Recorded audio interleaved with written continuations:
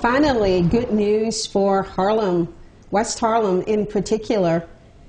We all remember Columbia University's expansion in West Harlem from 125th to 133rd, from 12th Avenue to Broadway.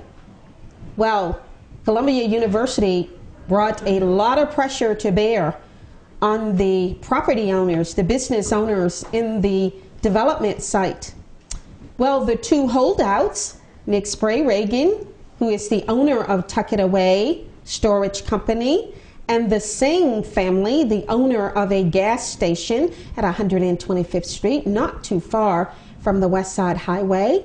The two lone holdouts filed suit in the appellate division of the New York State Supreme Court against the Empire State Development Corporation, the state agency that jumpstarts eminent domain, that is the seizure of private property for Columbia University, a private institution.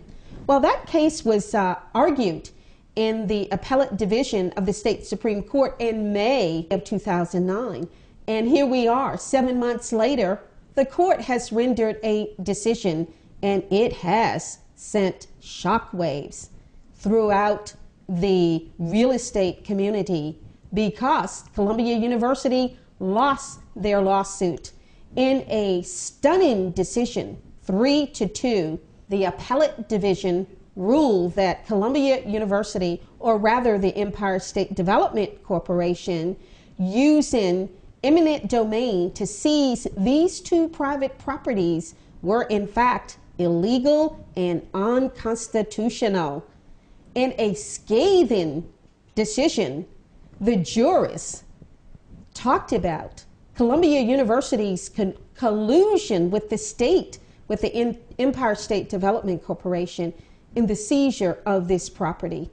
Well, it's good news for us. It may be temporary, because for sure, as the university has indicated, they will appeal the decision. So stay tuned.